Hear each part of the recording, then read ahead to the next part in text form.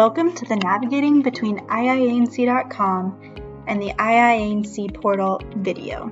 In this video, we'll be covering how to navigate between the two and what you should be using each page for. Let's jump into it. So, what should you use IIANC.com or the member portal for? The IIANC website should be used to find information specific to IIANC, like our member benefits under agency resources, finding upcoming classes or events under Education or the Conferences and Events tab, and locating contact information for our IIANC or NCAIA staff. You should use our IIANC member portal to do things like registering for classes or events, managing your membership, and updating your information.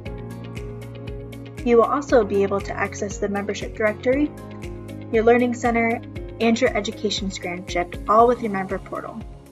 Now, when you're on each of our sites, be sure you're logged in. On our member portal, you'll have limited access if you're not logged in, and on our regular website, there is certain content that's only available to our members. You will know you're logged in because it shows your name in the top right-hand corner of both our website and the member portal. Our main website, IIANC.com, will automatically take you to your member portal in places where you need to access it with a button. However, not all buttons on our website will directly link you there. There are a few places where this will happen though.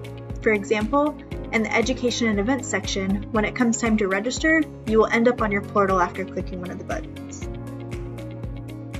There are a few shortcuts that you can use to get from IIANC.com to your member portal and vice versa.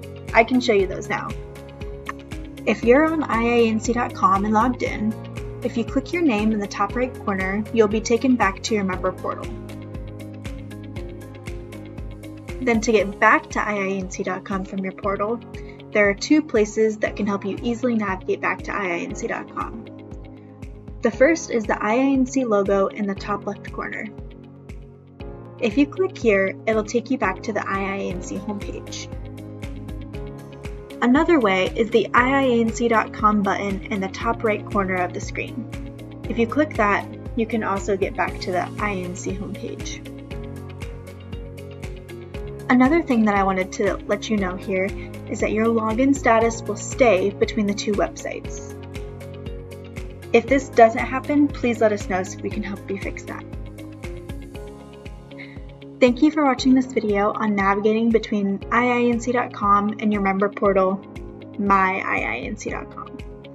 If you have any questions, please let us know by emailing us at membership@iianc.com. Hope you have a great day.